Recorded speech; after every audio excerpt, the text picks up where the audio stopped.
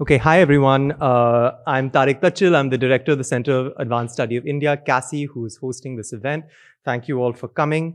I'm going to try and keep this quick. Our guest today, Barkha Dutt, needs no introduction, but I will endeavor to give one anyway.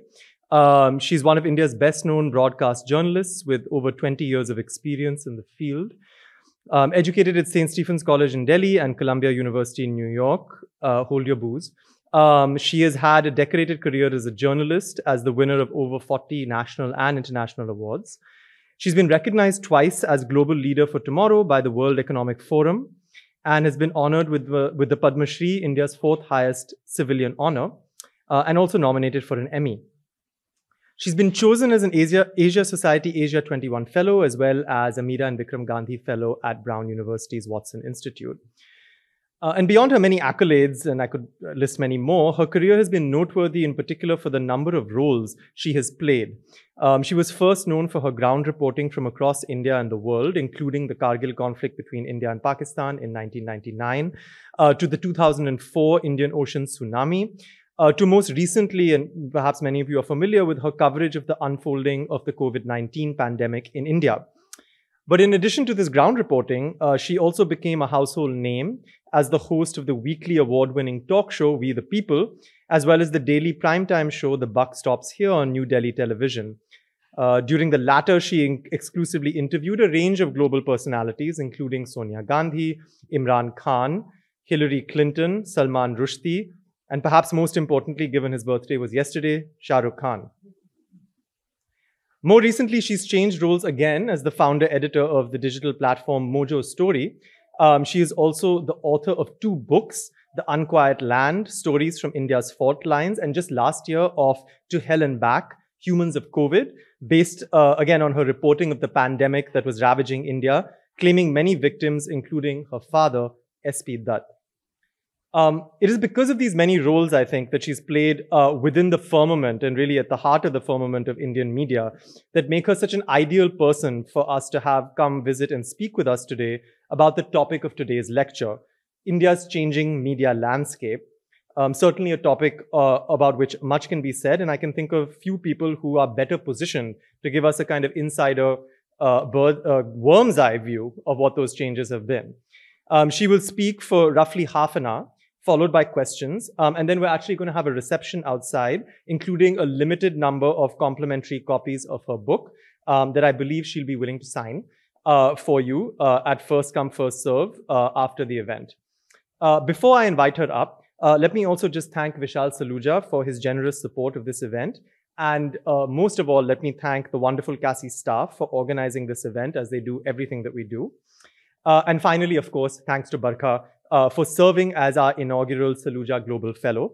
She's been very generous with her time this week that she spent on campus, meeting with a number of students and faculty, many of whom I see here, even while recording her daily show and keeping abreast of news in India and beyond. Just this morning, she was tracking the assassination attempt on Imran Khan and had a show of it. So to transition from that to giving a talk a few hours later, I couldn't do it, but I'm glad that you can. And I just hope that you have enjoyed your time at Penn and in Philadelphia with us. We've certainly enjoyed having you. Before I invite her up, one final note in the Q&A, and I'll repeat this at the end of her talk, please wait to be called on and we will hand you a mic just so that you're clear for the video recording that we're doing as well. Okay, thank you so much. And Barkha, welcome. Floor is yours.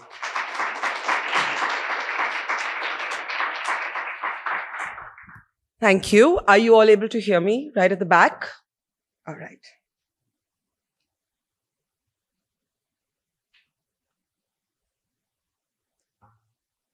Tariq already introduced me, and I hope you'll get to know me a little better in the next 30 minutes. It's difficult to pack almost 25 years into 30 minutes or even 60, but I hope you'll have a sense of me and a sense of my country before you leave today. We're here to talk about India's changing media landscape. And everybody, people who are Indian, people who watch India from outside, people who don't know India very well, have an opinion about it. No one's opinion can be empirically said to be more accurate than the opinion of the other. So this is a very personal perspective that you're going to hear from me today. It is my journey, it is my observations, And perhaps if you hear another speaker from India, you might get a very, very different perspective. That said, I'm sure a lot of you hear talks of how media freedom in India is diminishing. I'm sure that's what you've picked up as such. And in many ways, I would agree that journalism is facing one of its most grave challenges in India today. But the reasons for this are manifold. And the reasons for this may not be as simplistic as you might have been led to believe based on surfing the internet or what you read in the Western media. Some of the reasons are external, some are financial, some are political, and dare I say, some are self-inflicted. That doesn't make me very popular always with my fraternity, but I do believe that we are at least partially responsible for the crossroads at which we stand today. But first, let's give you a broad overview. This is kind of what the media landscape looks like today. 144,000 registered newspapers and periodicals. My friends in the West get shocked at this number because the obituary of the newspaper has been written often. In India, that has not happened. In fact, the newspaper and the printed word has continued to flourish. So this is, of course, newspapers, magazines, all publications, but this was the last, most recent registered number of publications in India. News channels, this is an interesting figure. I call myself a child of television. What do I mean by that? I'm a first-generation television journalist in India. Any guesses when private television started in India? Private news television. Any guesses, anybody? Like 10 years ago, 15 years ago, 50 years ago? Anybody? Come on, take a wild guess. Okay. Started in 1995, to be precise. And you know how it started? Not with channels, but with 30 minutes of a privately produced news bulletin, one in English, one in Hindi. And I worked with NDTV, which was then a production house that used to make one of these privately produced bulletins on the government-owned broadcaster. Now, from 1995 to 2022, there are 392 news channels in India. However, the digital space, the one I helm today, is fast sort of stampeding over both of these other mediums. Close to 70% of Indians actually access their news through their smartphones. And given the cheap cost of data in India, there are more than 600 million, actually at last count, that number was closer to 700 million active internet users. So that's actually the market that we're talking about. However, a newspaper costs you less than a single cigarette. Right? Now, the reason that this is really important is one of the reasons that journalism is diminishing, the freedom of journalism is diminishing, is the broken revenue model. And what happened in India was one of the biggest media groups in the country, the Bennett-Coleman Group, the Times of India Group, decided that you could sell newspapers like you sell toothpaste.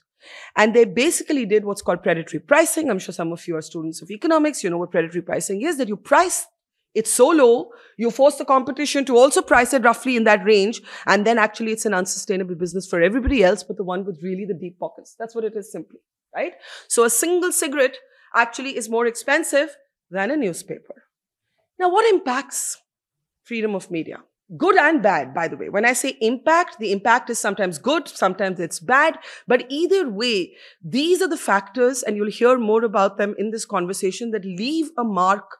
There's a kind of jousting that goes on between the status quo of media and these factors. Politics, the larger political environment, technology. I'm going to speak a lot about this because for me, technology has set me free. And you know, there's a lot that technology demolishes, but there's a lot that it enables as well. And it has a direct impact on how actually media changes, not just in India, but everywhere in the world. Capital and money. That's why I brought up that slide of a cigarette costing more than a newspaper. And regulations. Not enough attention is paid to this. But sometimes just the regulatory environment of your country prevents you from actually creating a sustainable media entity. Then we've been speaking so much about money. I've always said that people think politicians compromise media, that journalists are beholden to politicians. I actually think what compromises media is the inability for media to pay for itself and the refusal by the consumers of media, all of you, to pay for the news. And therefore, this government spent nearly $1 billion ad spend, advertising, across platforms of newspaper, print, and television in just the last 3 years. If you took out this $1 billion that the government was spending on the media, you would have many media organizations just shut down. In particular, newspapers in India are almost entirely sort of dependent in terms of sustainability on government advertising. Now, you don't need me to tell you that if the government is one of your main advertisers, and if the government decides to then pull the plug on that advertising, the government has a direct control. Any government, not just this government in power, which is the BJP government, but prior governments too. Newspapers have historically, in particular, been dependent on government advertising. 3 tyrannies. I have observed the Indian media, as I have known it, go through 3 tyrannies. The tyranny of the state, when government owned media. As I said, I come from a background of broadcasting. And I have seen those years when, even when we were producing the privately produced half-an-hour bulletin, every story that we actually did had to be vetted by a bureaucrat in the Ministry of Information and Broadcasting. So I'm old enough to remember that time. So the tyranny of the state. Then you take away the government and you open this up to the advertisers. And guess what happens? You're suddenly in a ratings war and you're battling the tyranny of the market. And you'll want to do something and you'll have somebody tell you who will watch that. And if it's not populist, it doesn't get the eyeballs, it doesn't get the advertiser. And if it doesn't get the advertiser, you're back to square one. So tyranny of the market. And if you think that the internet sets us free, well, think again. Now you're back to the tyranny of the algorithm. I'm in the digital space and I know that our battle every day is, oh my God, nobody's going to click on this. Like literally every morning, even the week I've been here, I get up at 6 a.m. to do my show. And my producers back home, they create the thumbnail and they write the caption. And literally every day I'm having this battle with them saying, that image is so boring. Nobody's going to click on it. That caption, come on, that's vanilla. Write it in a more interesting way. How do we lure you, the reader, the viewer, the audience to click on something? This is sort of taking up more of my time than actually focusing on the content. So the tyranny of the algorithm. So when we think of media freedom, it is a really complex thing. And we have these sort of set piece templated responses. Oh, under this government, the media is freer. No politician wants the media to be free. But we understand, when I say we, I mean people in general understand media freedom only through the prism of politics. But you have to apply all of these other lenses to truly understand what makes the media free, freer, or not free. And then finally, we live in an age of, that should actually say partisanship. And I don't know why it says partnership, but it should say partisanship and polarization, right? This happens here, right? If you switch on MSNBC, you know what you're going to expect, right? If you switch on Fox, you know what you're going to expect. And some of you might have contempt for those who don't confirm your existing political bias. So if CNN is called centrist, it's used as an abuse or a bad word or somehow lacking spine. So journalists are being pulled by the tribalism of their audiences in one or the other camp. There are those, I'm one of them, who ferociously refuse to surrender my interrogatory free mind to any dogma. Maybe I want to build my own dogma, but it's my dogma. I don't want camps. And in India, I'll use a Hindi phrase. Some of you have heard me using this before. There is a chamcha morcha syndrome. Chamcha means sycophant. Morcha means activist. What is happening to journalism in India is that you have either polemicists and activists who have a political position and all of their journalism is through that lens, or you have complete supplicants at the altar of power, at the altar of government. And most of our TV channels stand there today, for instance. For any of you who still watch TV. Okay. Now, that's the overview. That's the overview. And here's the question. Is there reason to hope? And here's where I'll talk a little bit about myself. As I said, I left television after almost 22 years. And I moved into digital because I wanted to be my own boss, because I was disillusioned with television, because I'd even forgotten what I loved about being a journalist. And I had to find my mojo again. And so I launched the Mojo Story, which mojo quite literally means finding the magic of something again, right? And we had 2 defining characteristics. We said we were going to be people first and video first. This was highly unusual in the Indian context, where everybody first launches a text website and then adds on video. And we were like, no, people watch the news more than they read it. And a recent survey by the Reuters Institute bears out my instinct, which says that the two most common methods or mechanisms for Indians, at least, to access media are YouTube and WhatsApp. Now, this, as I launched Mojo Story, is what happened in India, the pandemic. And the pandemic, literally, like I launched it at the end of 2019, and 3 months later, I was confronted with the pandemic. And while we're not here today to talk about the pandemic, I'm going to actually show you some images from my journey across India covering the pandemic to tell you what it made me understand about journalism, freedom, myself, and the audience. In India, we had an unprecedented humanitarian crisis in the first wave. Because we had a lockdown, so did the rest of the world. We had a lockdown which did one thing different from everybody else. We shut down public transport. We shut down public transport, which means that there were no buses, trains, airports, nothing. And it was like a curfew situation. Instead of being a kind of people-led initiative to stay indoors, it became a policed curfew. The police was simultaneously, as with many other paradoxes of India, a first responder vulnerable to the virus, but also a weaponized instrument of the state against its poorest people. And we saw hundreds of thousands, and by the end of it, millions of people walk home on foot. These were all daily wage workers whose homes were in the village, but who worked in the city, as I said, on daily wages, did not have permanent homes, did not even have rented homes. Basically, for example, there were construction workers or hired help in farms, and they would just live in these makeshift arrangements that their current employer, contract sort of employer would give them. And when economic activity came to a halt, they lost their source of income, but they also, like you and me, wanted to be with those they loved. Right? One of the many ironies is that the government, and I think valiantly, ran special flights. Air India ran special flights across the world. It was called the Vande Bharat program to bring back people who were like in universities like you to your families. But these people at the very bottom of our economic totem pole, they walked. They didn't walk 2 miles or 10. They walked hundreds of kilometers, sometimes more. So think hundreds of miles effectively. And they often walked without food. They walked without water. They sometimes walked with a packet of biscuit. Their entire universe literally assembled into one little sack that they carried on their head, young girls. Sometimes they walked without shoes. They walked in the scorching heat, and they walked with infants on their shoulder. And this went on for 60 days without, for the most part, television reporting their story. Television decided to cover COVID. And of course, there were honorable exceptions in 1 or 2 towns and 1 or 2 cities. I'm making a large general point. Television decided to run this story from the studio. And it was left to a handful of independent digital platforms, people like myself, regional reporters, and vernacular language press to actually be out there in the small towns, on the highways, where there was nobody else to tell the story of these people.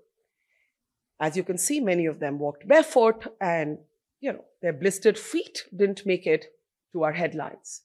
There were instances when workers were locked inside factories. This is one such factory that I found where actually the owner of the factory thought that he was being kind because he was locking his workers in and preventing them from walking home.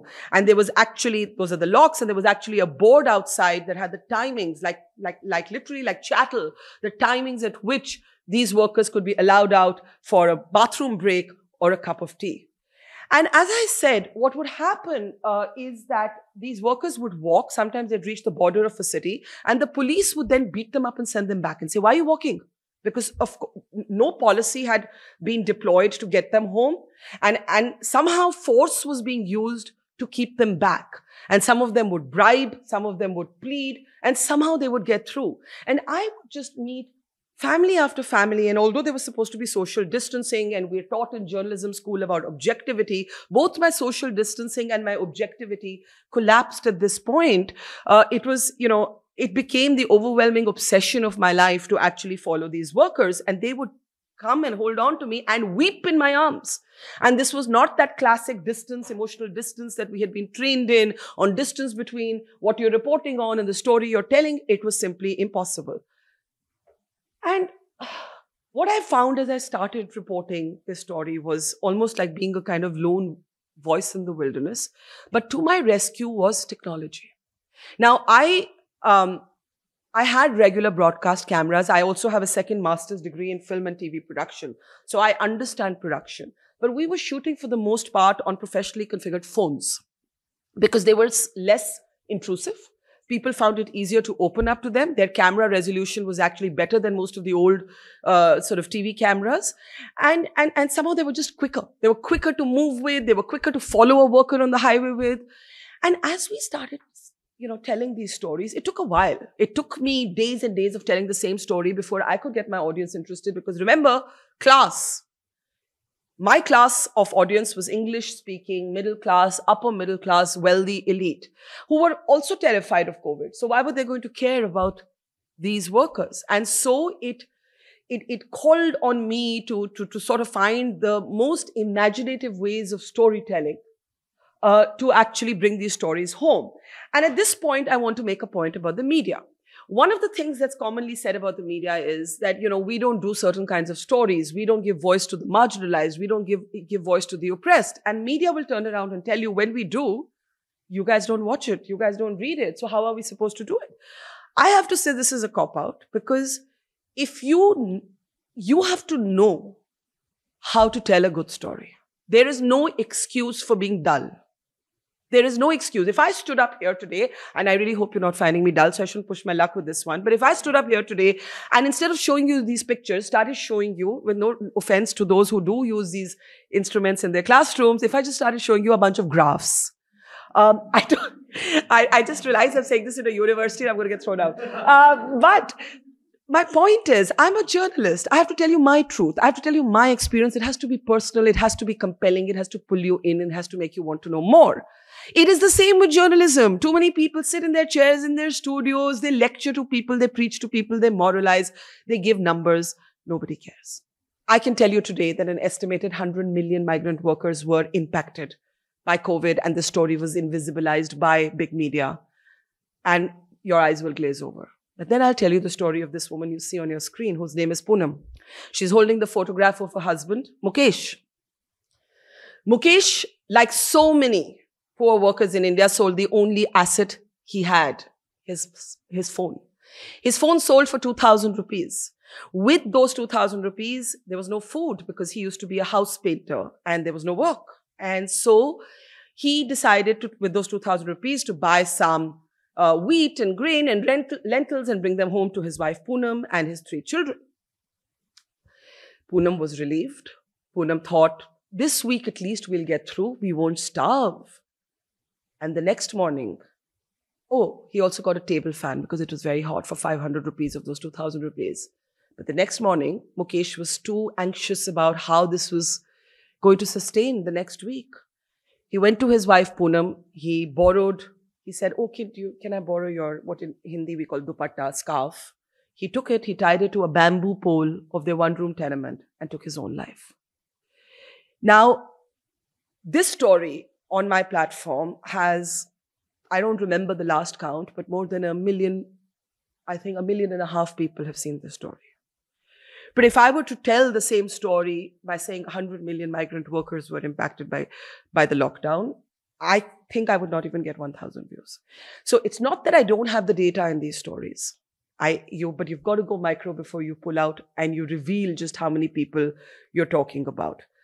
So as we kept walking and you could see these workers walking through the night, I was just struck by the growing gap between the media and people.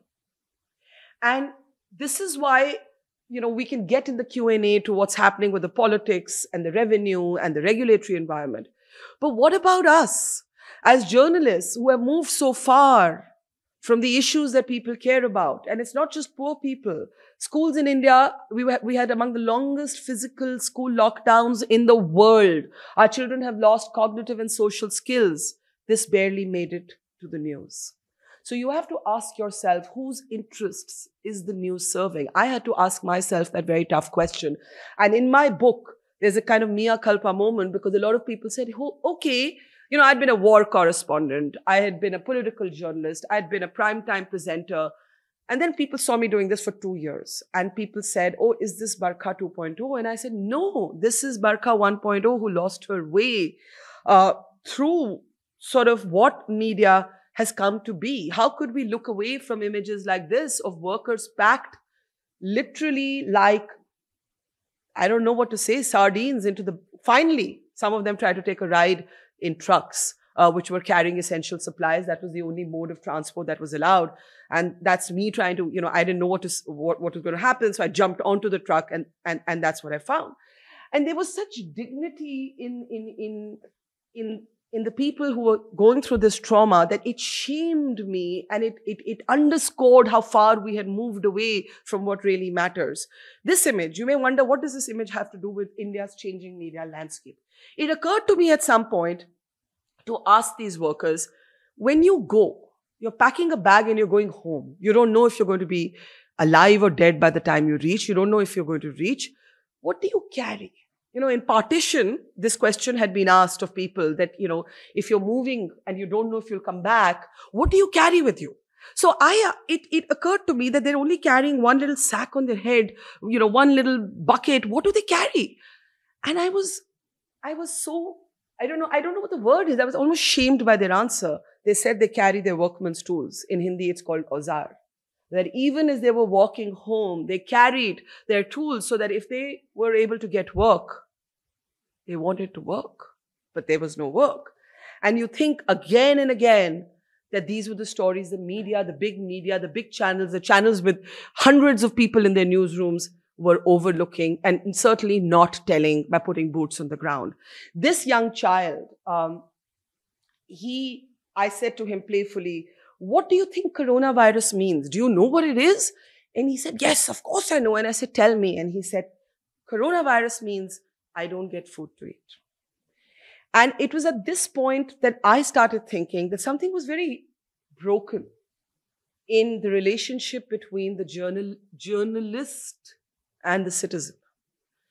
And I couldn't understand it, and I've been anguished by it ever since. And I've been trying to make sense of content and my own role in a different way than ever before. You know, this lady, for example, was a 70-year-old lady who'd been thrown out by her children out of her home. I found her sitting at a railway station. Again, she held on to me and started sobbing and said, get me home, but I don't have a home. And I didn't know what to do. What was my job at this point? Was my job to tell the story? Was my job to find her an old age home?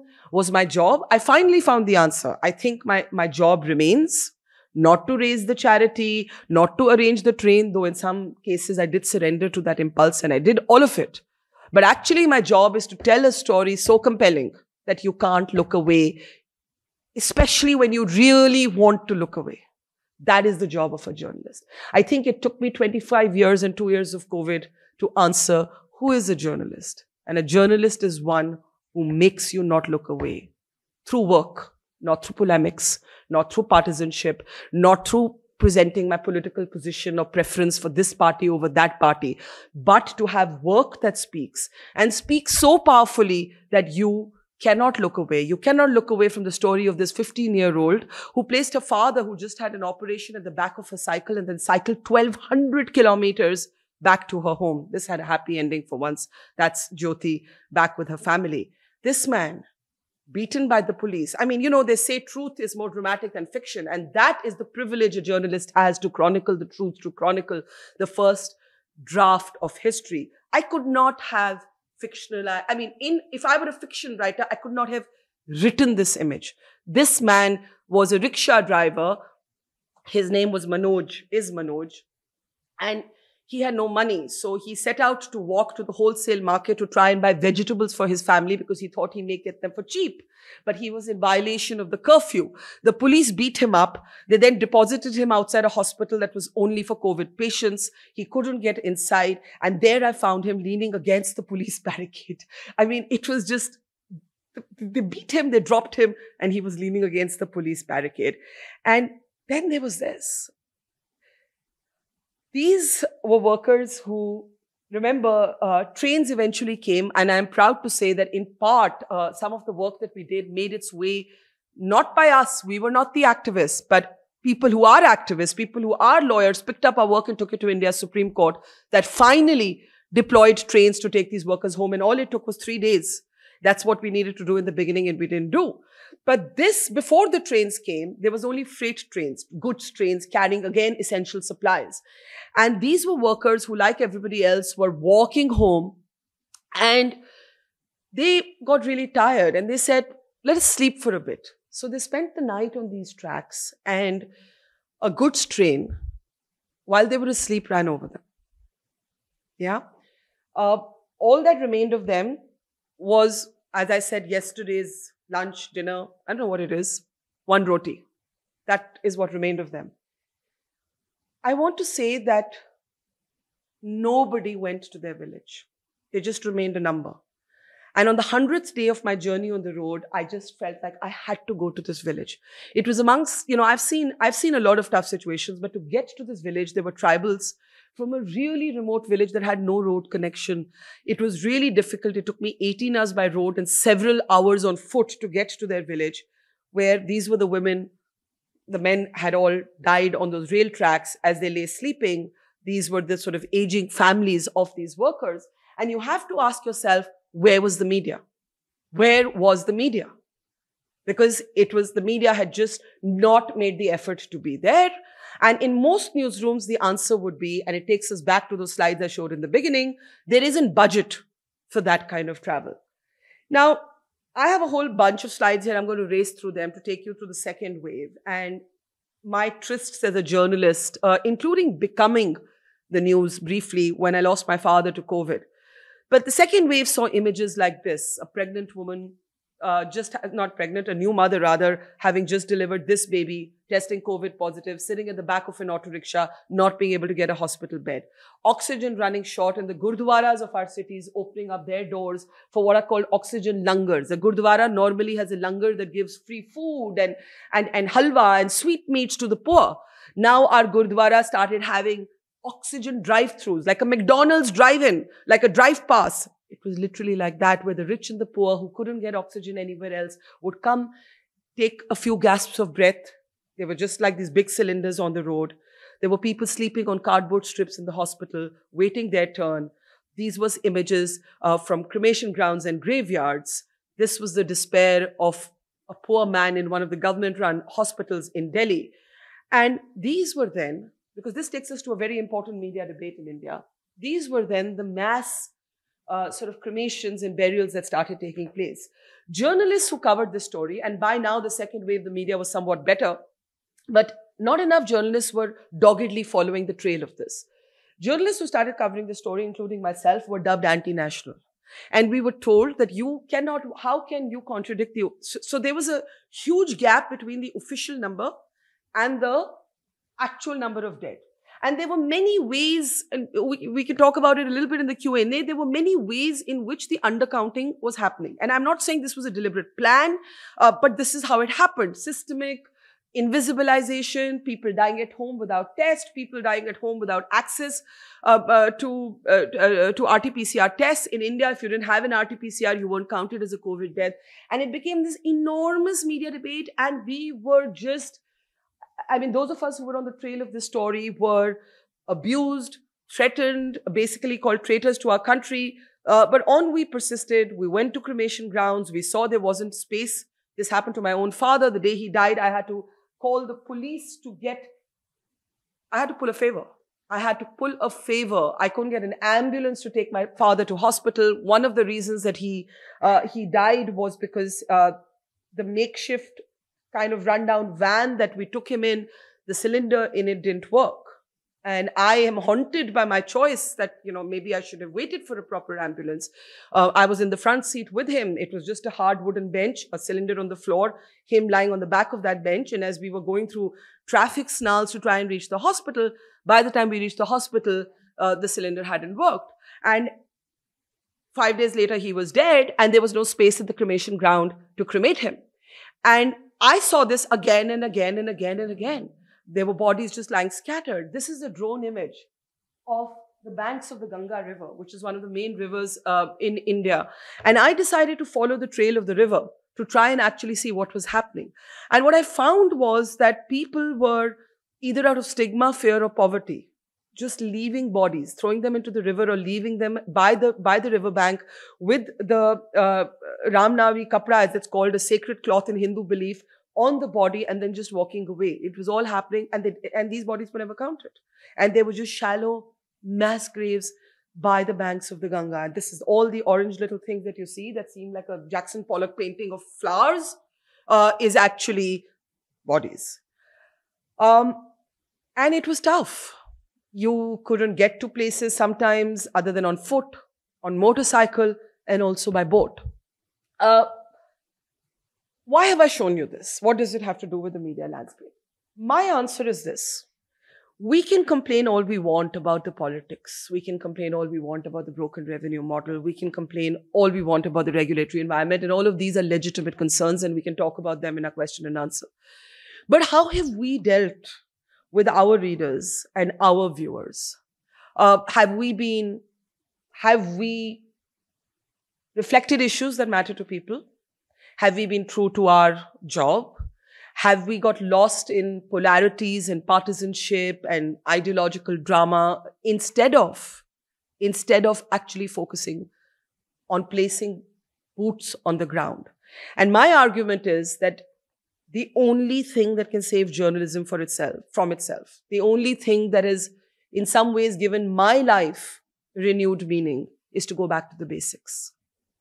Technology enables it. There's new technology. There are new ways of telling stories. But we need to tell the stories of people. I have found that though received with great hostility sometimes, I have received my share of death threats and rape threats, and I've had police briefly till I actually had to say, as a journalist, I just cannot have police escorts. I have to take the risk of whatever has to come my way. I have found that even the people who hate you can't ignore you if you are on the ground telling the story of the people. Most recently, we were ferociously committed to shining a light on why 11 men who had been convicted for rape and murder of a young woman called Bilkis Bano in Gujarat had been released from jail. And we could have done two things. We could have sat in our studio and said, oh, this is terrible. Of course it's terrible. But there were so many things to be told in that story.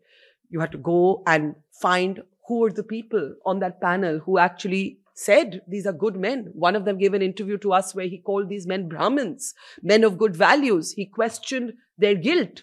We knocked on every convict's door. We found that they had gone underground after their release. We found that they had walked out to garlands and sweets and then gone missing. We literally had to do the hard work of going back to the field and being reporters. And I guess I'm going to stop by simply saying that India's media is in an unprecedented churn, faces unprecedented challenges, faces a very broken revenue model, and faces, above all, a colossal gap between things it thinks is important and the things its readers and viewers think is important, which is why the Reuters Institute now talks about a new genre of consumers called news avoiders, people who never want to look at the news. And I think that we can raise our voice against governments, and we can talk about, big business and the compromises it brings into newsrooms. And we can talk about, hey, why aren't you guys willing to pay at least the cost of a Starbucks for news? But if we don't turn the lens on ourselves and ask ourselves how we became navel-gazing inhabitants of an echo chamber where we only talk to each other and almost do journalism for each other, we cannot survive the high tide of this changing media landscape. I could go on, but I'm going to pause here. I'd love to hear questions, comments. Nothing's off limits. Ask me anything. Doesn't have to be connected to what you've heard. I'm saving some of my comments for the Q&A. So thank you for showing up, for listening, and looking forward to your questions.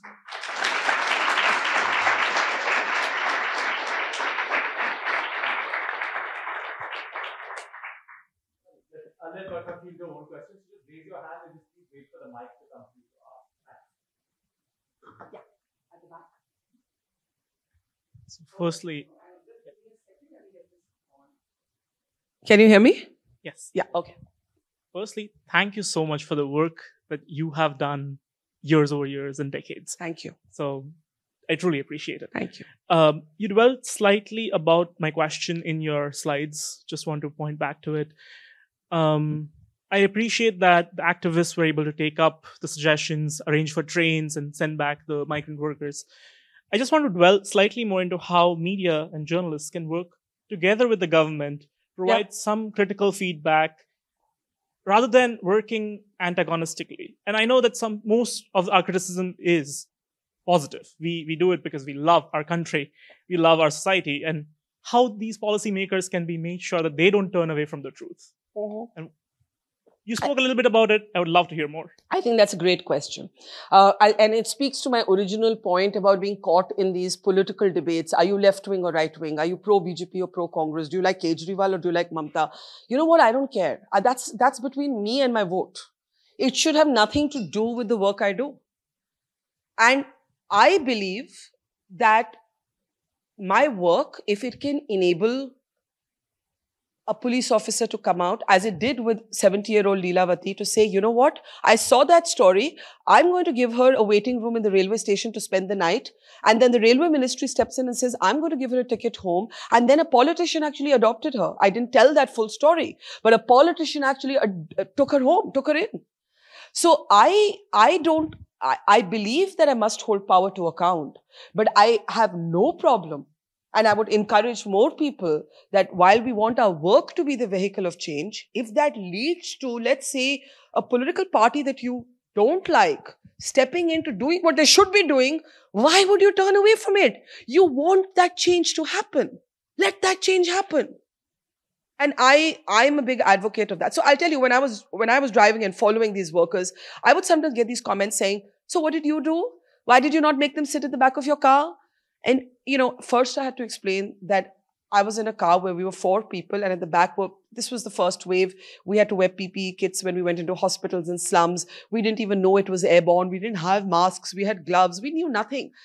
But that's not the structural answer. And that is not my answer to give. I did attach a bank account of every single person that I met who was able to give me a bank account, encouraging viewers and readers to donate if they wanted to. I did, respond to any government official or any politician who called me, irrespective of party. But it was not my job, callous as it sounds, to think of a way to get the workers home. It was my job to tell the story so somebody whose job it is to get them home would get them home. And I think we confuse our roles. I think we think that we are kind of politicians or activists. We must let our work bring the change. And we must hammer home everything we need to in the work. But we must, I agree with you, welcome the change when it comes. Or if it comes, if there's an intervention. Often there's not, tragically. Yes, here. Yeah. Thank you. Can you hear me okay? That was really wonderful. I was kind of curious about the broader analysis about media and the fact that there's kind of self-inflicted harm, there's the business model, there are all of these kind of pressures on media. Mm-hmm.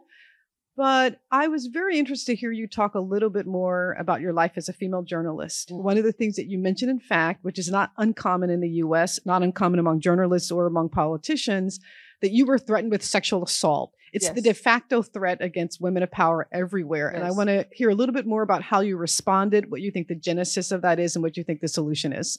Thank you for asking me that. Just for a little bit of background, my mother was a journalist. She died when I was 13 years old. But the reason this is relevant is I grew up hearing how when she went to apply for a job, there was no television and digital, there were only newspapers then. She walks into the Hindustan Times and she asks for a job, and the editor actually tells her that we have no openings for women except to cover the local flower show. She takes the job. She fights her way through it. She goes on to become the head of a bureau. And then war breaks out between India and Pakistan in 1965.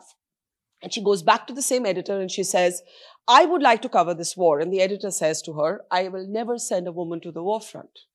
And she says, well, if you're not going to let me cover the biggest story that there is in this country, can you give me a few days off? I don't feel like being in office. I said, okay, take a few days off. She took a notepad and pen, went to the war front alone. She had a cousin in the military and started sending dispatches that the paper was then compelled to publish. She was, in effect, India's first woman war correspondent. I tell you this story because 3 decades later, in 1999, I come back from Colombia to India. I have spurned all the job offers I've got from TV stations here because I'm so sure I want to work in my country. And war breaks out between India and Pakistan. And I say, please send me to the war front. And everybody says, 3 decades later, you can't go because you're a woman. Now, I have lived this in my house through my mother. Obviously, I was not born when she went to the war front, but I have been molded by this story.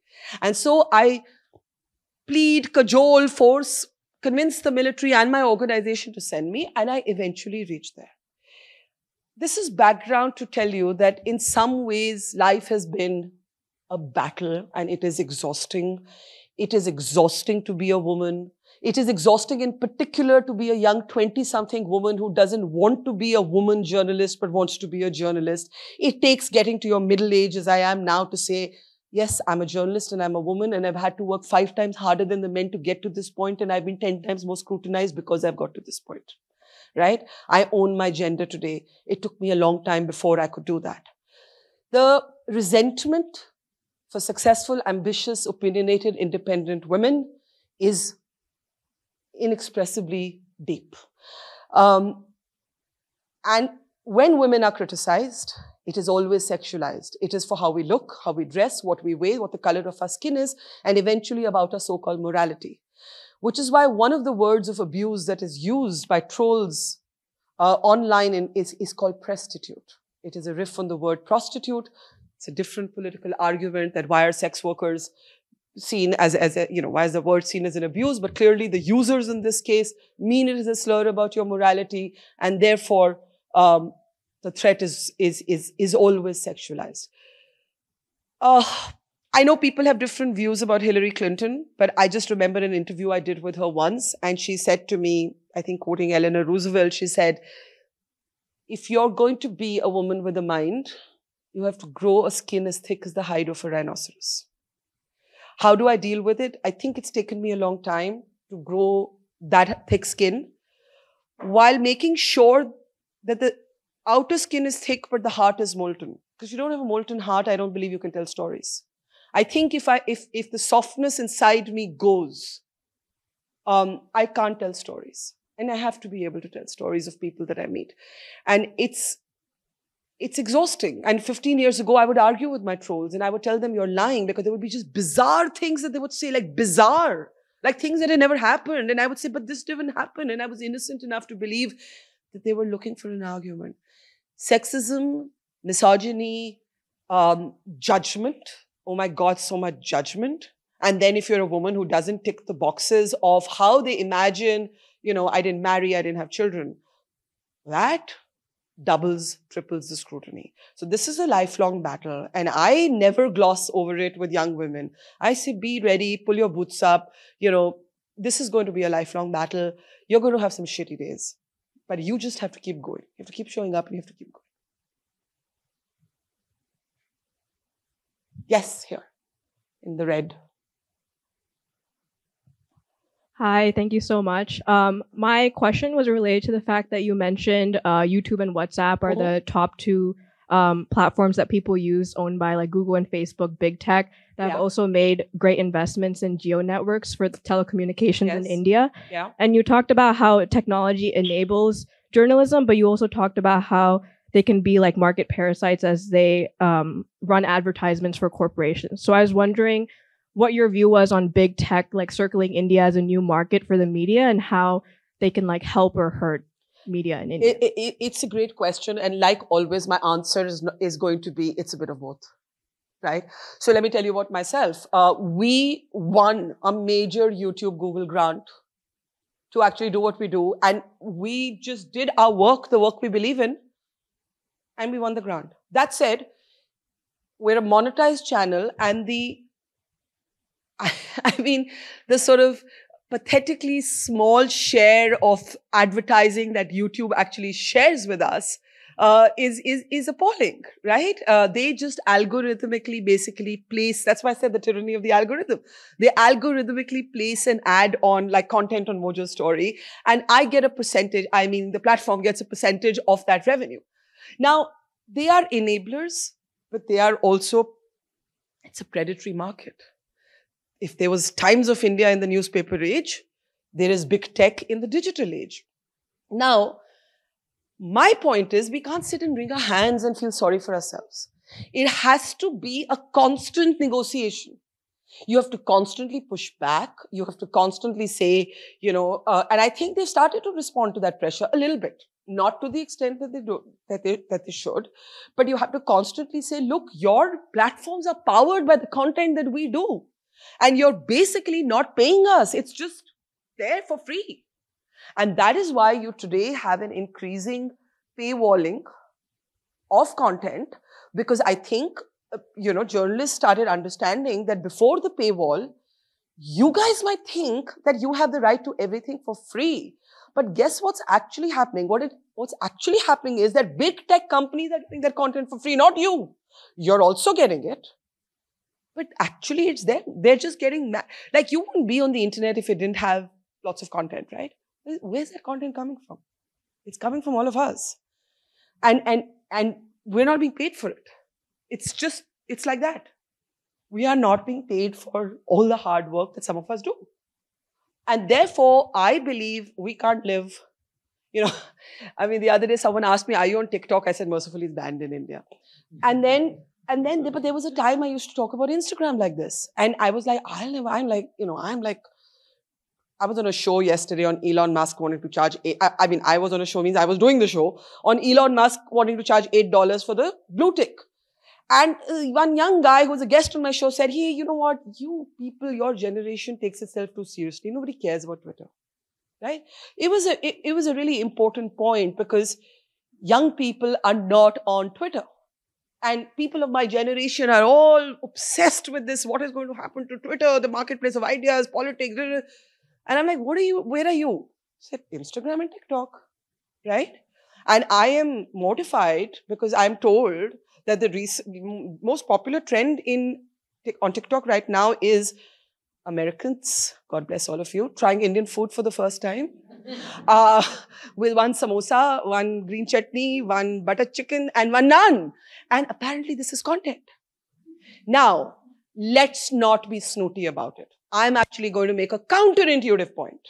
And I'm going to say, it's very easy to sit in your ivory towers and think you're too good for this. That's just bullshit. I said it in the beginning, there's no excuse for poor storytelling. So maybe you don't want to get onto TikTok and do the banal trying Indian food for the first time, but find a way to communicate. It'll push us to tell our stories better, to tell our stories differently, to not get locked into a format. I learned this. I learned in my midlife how to do an Instagram reel. And I will go on TikTok when it comes to India, or when ban is lifted. So I guess what I'm saying is it's both. We can't ignore it. We have to push back. We have to negotiate. Look, everything in life is a negotiation for space and autonomy. Everything. Every relationship, personal, professional, teacher-student, the marketplace. Negotiate and learn and unlearn. We've got to unlearn. Some of us really are so templated that we think it's somehow beneath us. Oh, you're on TikTok? I used to be like that. And I have become different because I have seen the power of that engagement.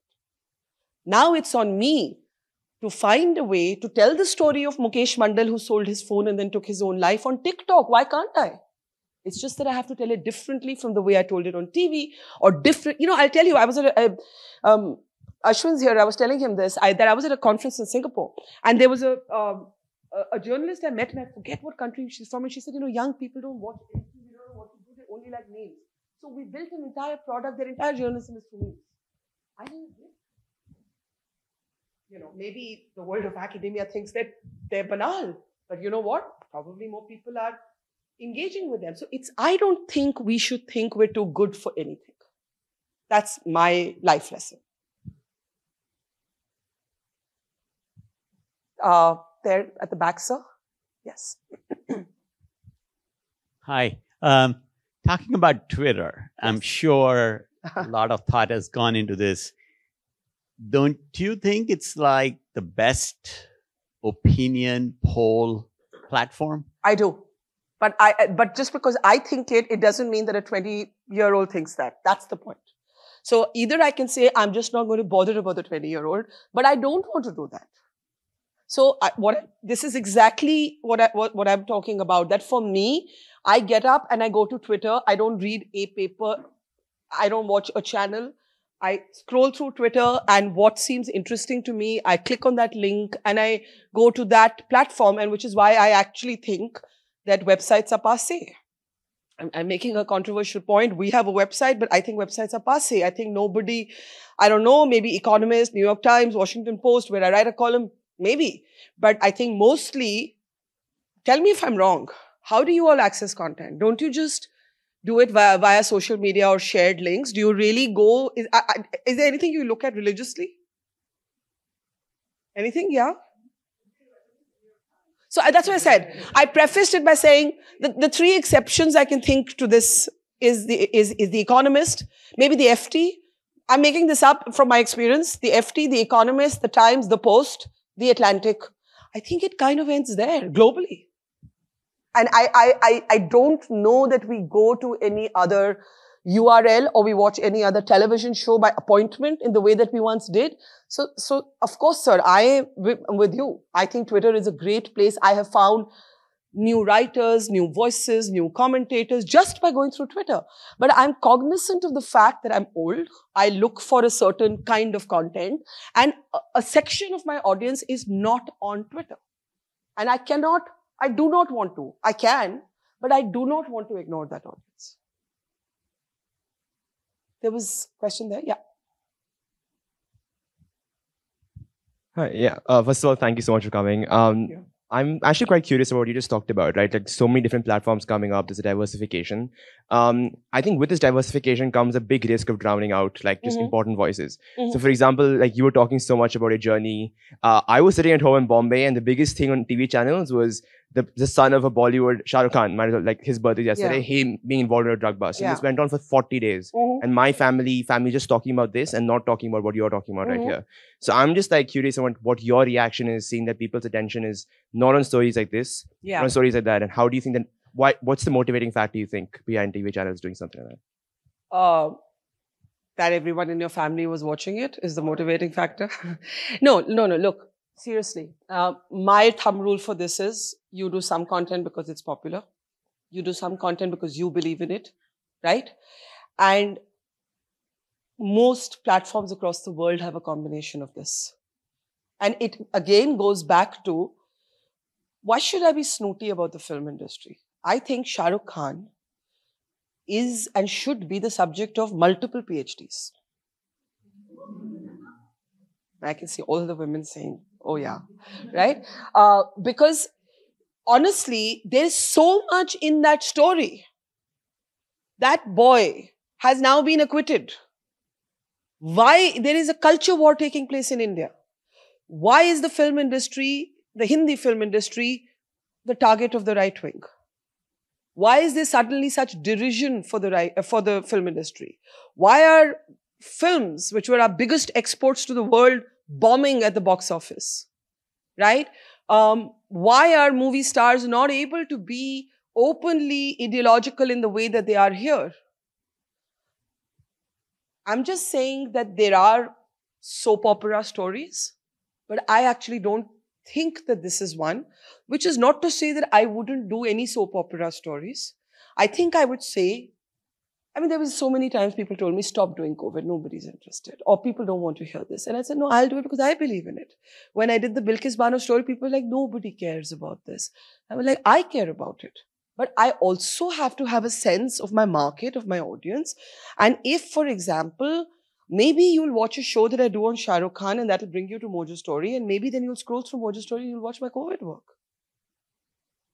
So we've got to stop being so hierarchical about, you know, as long as we report with the same rigor. I think that's very important. I think basically I showed you my journey because I think the rigor of reporting has gone from too many sort of newsrooms and practitioners, and it's all about this side, this wing, that wing, this party, that party, you know, and you're right. It is a challenge, and it takes us back to how do you tell the story? You know, I think of this like it keeps me up at night. How do I tell a story that fits in 1 minute? On YouTube, the average length that somebody watches content is 1.5 minutes. Those who work in print will tell you most people never make it past the first graph, right? We are in the age of TLDR, too long didn't read. Now, we have to be crafty. Being crafty is not a bad thing. Be smart. I'll give you an example. I do a virtual property now. It used to be offline called We the Women, where like all day long, I bring in a mashup of women from different walks of life. And I brazenly say it has glamour, gravitas, and grassroots. And I think for me, the question is, if I can use the glamour to make you watch a story about Khabar Lahariya, which is a woman-owned newspaper in India, if you come in for Alia Bhatt, but you stay for that story, I'm okay with it. Anyone else? Yeah, here.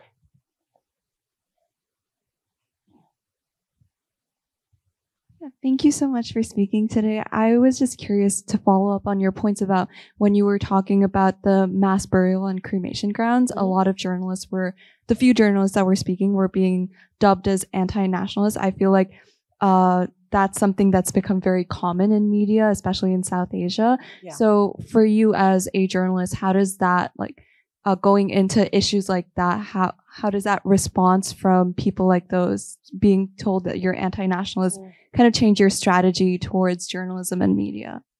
I mean, I have to say of all the cuts, that's the deepest one, right? Because I really do love my country. I suppose, I don't know what the correct academic nomenclature for it is, but I believe in being Indian. I grew up in New York. I have a lot of global exposure, but I am aggressively, proudly Indian. And so for me to be called anti-national is the deepest cut. And when I was younger, it used to really traumatize me. It used to actually traumatize me more than anything else. And then I just realized that this is crap, right? And this is somebody else determining my idea of, you know, what patriotism is. And so I have learned not to craft a strategy to counter it, but just to make sure that my work is so robust that it stands on its own. I don't always manage, but I try. And I tell my young team that, look, I'm willing to fight with anybody for a story we've done well. But I'm not willing to fight with anybody for a story we've done badly. If you see the difference, right? And there are stories we do badly. There are stories where our reporting falls short. We don't go deep enough. We haven't covered all the layers. We haven't spoken to all the people. We haven't done our job. Now, yes, we haven't done our job, so maybe a hostile politician has come for us. But it still doesn't make us the victim because we didn't do our job. I think that test takes place of your resistance to power when you've done your job. And I guess my honest answer is that I don't change. I've just learned to not take it seriously. I will say one thing though, that, you know, I do believe that in the tribalism of our times, I use this example of Jon Stewart in Tariq's class, and I was told nobody knows who Jon Stewart is, but hopefully this is a slightly more adult audience also, so you know who Jon Stewart is. And I gave the example of Jon Stewart sort of canvassing to get a legislation through for veterans. And he's no Republican. There's Jake Tapper on CNN, whatever you may think of his politics. I see him often doing issues on the military, right? I cut my teeth as a reporter covering the military. I am very happily sentimental about the Indian military. I was 20-something. It was my first big story. I am an Indian and I don't pretend to have any other prism when I report. I do not report decontextualized from who I am, right? So I guess the point I'm making is that I think sometimes we, especially among liberals and, the liberal intelligentsia, we make the mistake of thinking that this is somehow some status thing to do, or this is some incorrect thing to do, or so some jingoist thing to do. No, I don't think so. I think this is an error that marginalizes you further and further. And I think that we have to, in the end, we're in the business of communication. We have to keep looking for a language that is elastic enough to not go too far from our core principles, but is at the same time elastic enough to make us step out of our comfort zones, to make us use different language, to make us use different ways of approaching an issue. Yes. Here in the front. Oh, I recognize you from the class. And I was saying that class was so difficult because all of you had the most impassive expression. And I said, oh my God, they hated me. So I'm really happy to see you back here. Go for it. Oh, thank you so much for coming here and for sharing. And one thing that I guess worried me was how much the government invested into advertising and how much control that gave them. Yes. So my question is two parts. So was there a connection between a news organization's willingness to cover the challenges of COVID and their advertising revenue from the government? And were there any instances of the government withdrawing support from newspapers that did fully cover COVID or similarly controversial issues? It's a great question. And absolutely, there have been different times when 3 or 4 newspapers have had government advertising withdrawn.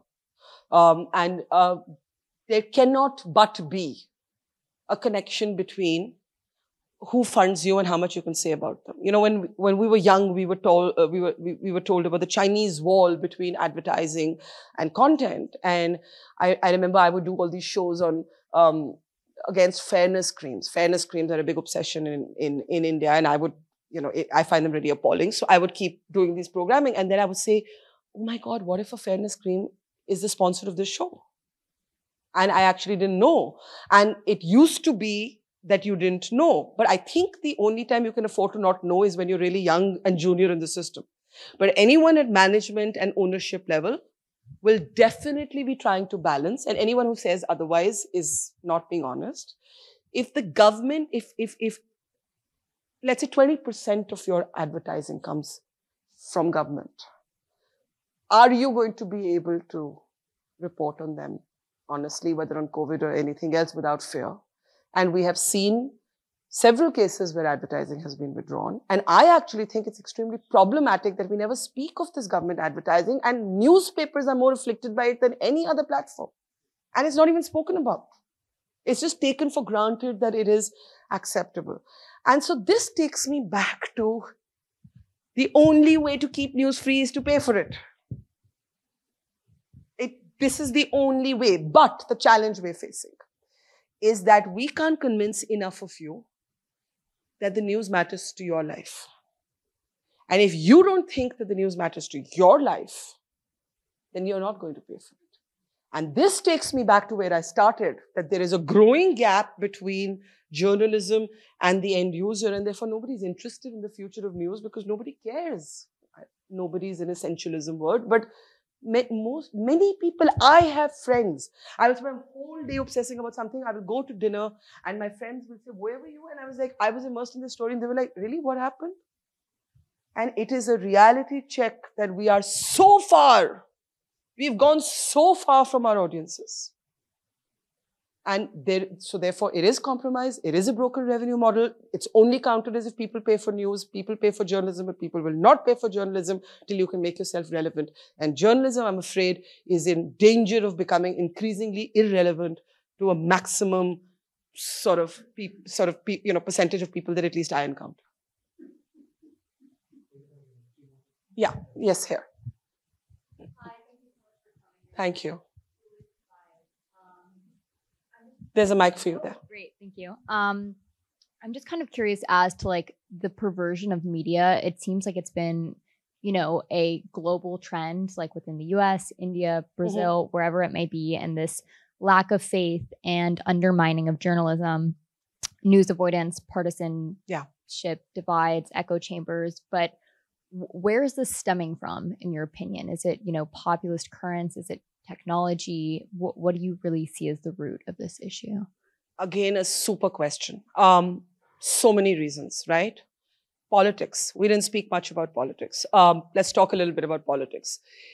I find it astonishing that bias today is understood by my reader or my viewer's own bias, right? So basically, if you watch somebody and they confirm what you think, you feel better. You're like, hey, there's somebody saying what I think. So this is the person I like. But the moment that person that you like says something that you don't think, suddenly you can't make sense of that space or that person and you are disenchanted.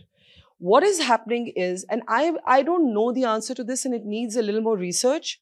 I do not know if our media is reflective of our political polarization or if our politics has polarized media or the media has enhanced the polarization. I don't know the answer to this. And I think about it a lot because I see reflected in newsrooms the kind of polarization, at least in India, that never existed 20 years ago. It never existed. Like there was no question that you could not have a conversation with somebody of a different point of view. And today it's really difficult and it's even more difficult to keep it civil. So we can't decontextualize the sort of extremities of our media from the extremities of our politics. And I think that's one reason. I think the other reason is social media. If your group has exchanged a few things and you have watched that, you may think you've consumed what you need to for the day.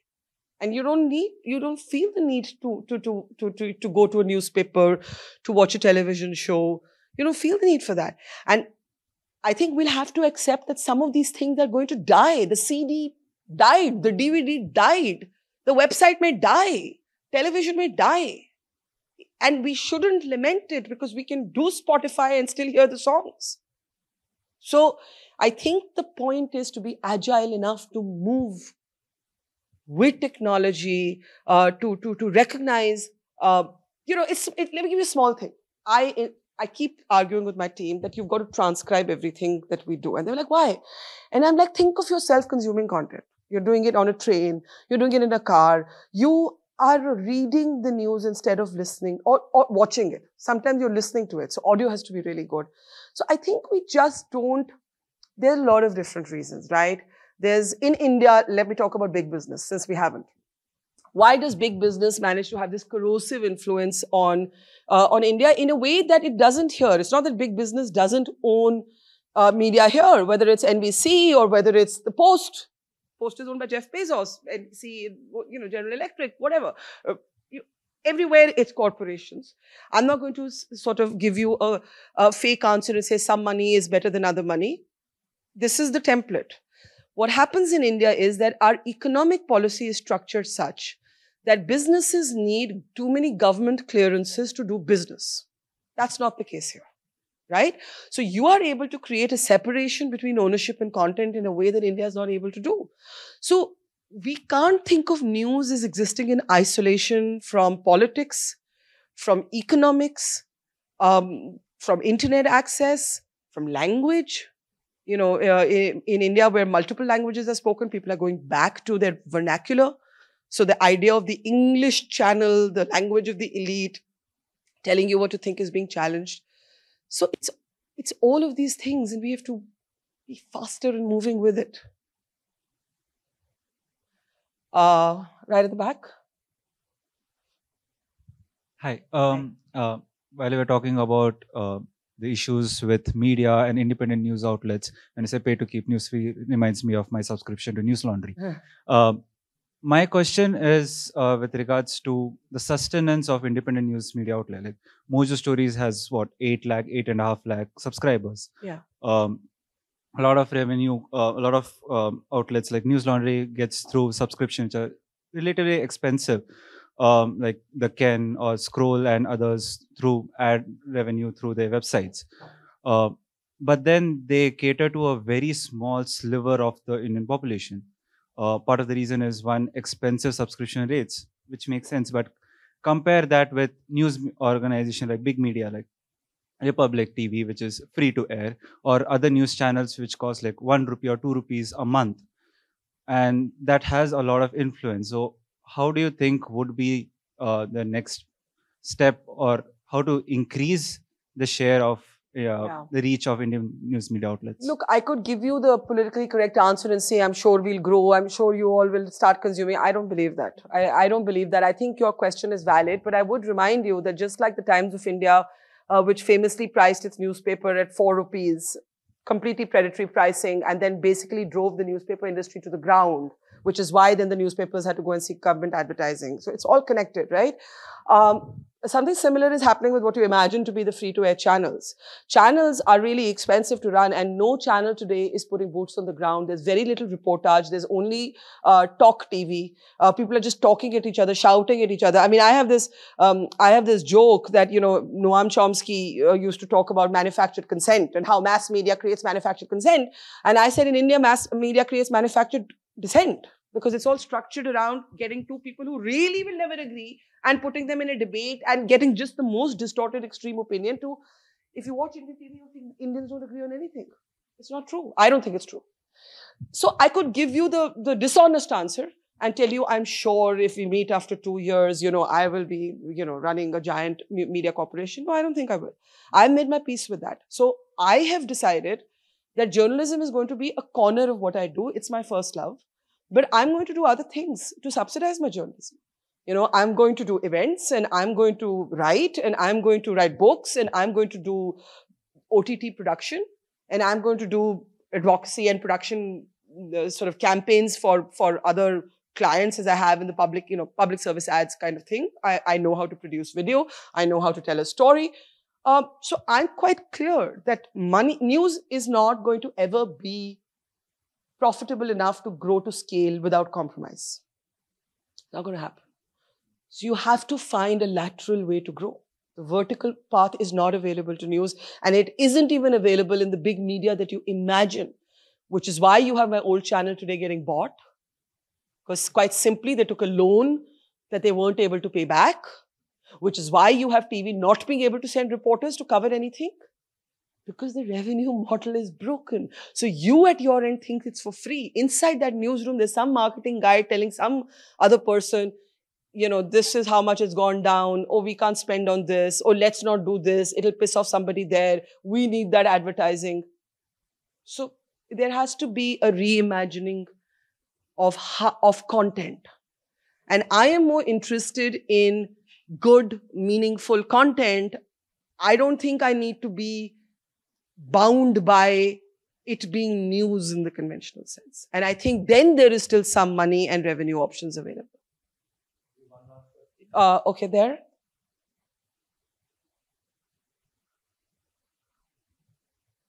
Hi, I was one of the students in the class you spoke at, and I can promise we did not hate you. Thank you.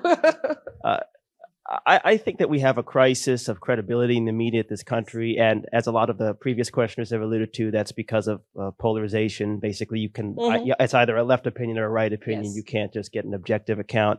I'd be curious to know whether you believe that there's a similar crisis of credibility in the media in India, and whether or not that's attributable to polarization, or if it's only, as you've just been discussing, the connection between government advertising and the need for media to get that advertising in order to keep on running. Yeah. It's very much the case in India. And let me end with something that didn't come up in the Q&A, but I'm sure it's a story you've been following. There's a website in India called The Wire.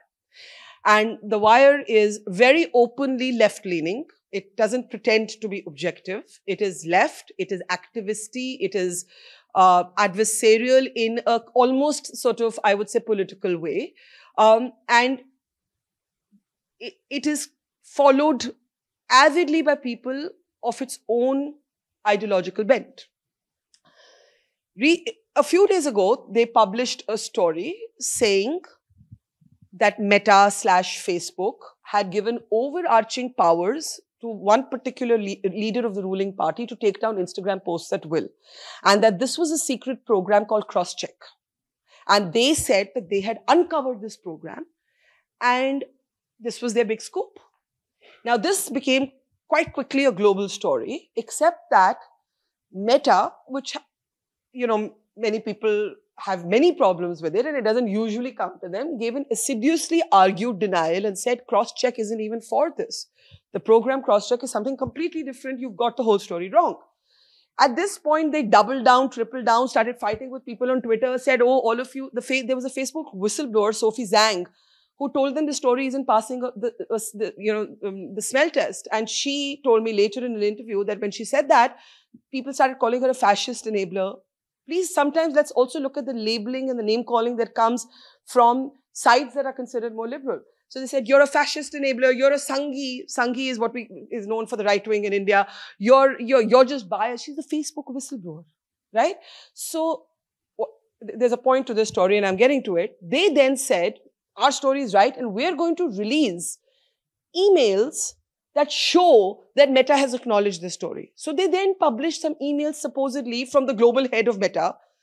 And we all looked at that and we were like, this email doesn't sound authentic, but they insisted it was.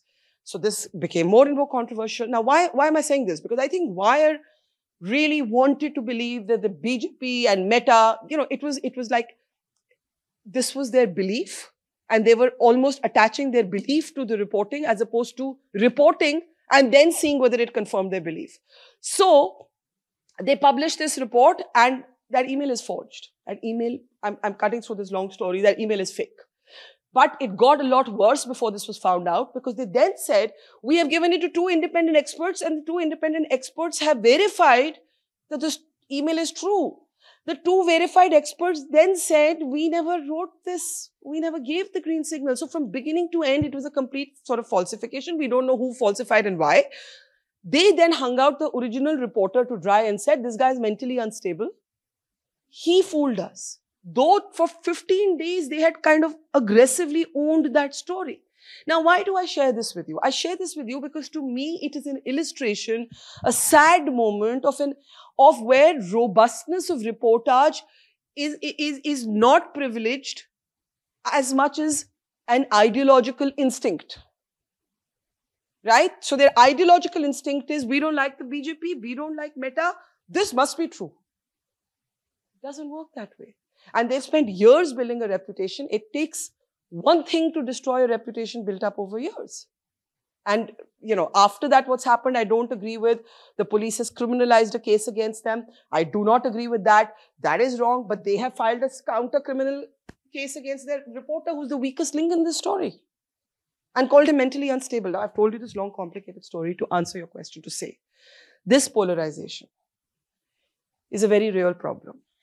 Equally, I've told you about The Wire. If I started telling you about a channel called Republic, or a channel called Times Now, the Indians here know it. It is, it is prejudice, dressed up as farce. It is deep bigotry dressed up as farce. It's almost comical. It's crazy. So what happens to people who want to be journalists, who don't want to be this or that, who don't want to be the sycophant or the activist, who don't want to be the chamcha or the morcha, who want to be able to have the intellectual honesty to embrace the inconvenient truth.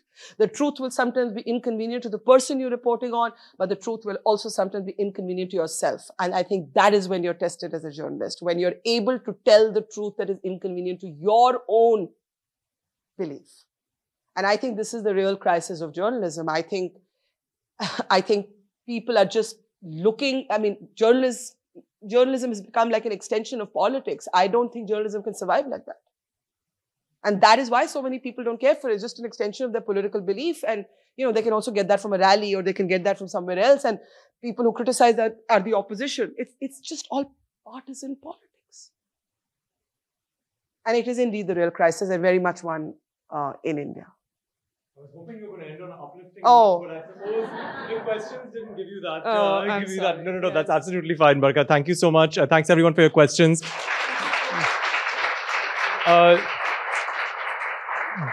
Just to remind you, maybe what will uplift you is that there's some food and drink outside. So please make sure you avail of that. And again, Barkha has some copies of her book that we have complimentary for those who are interested, and she can sign them outside. And please go enjoy what's left of this beautiful evening. Thank you for joining us. Thank you, Barkha.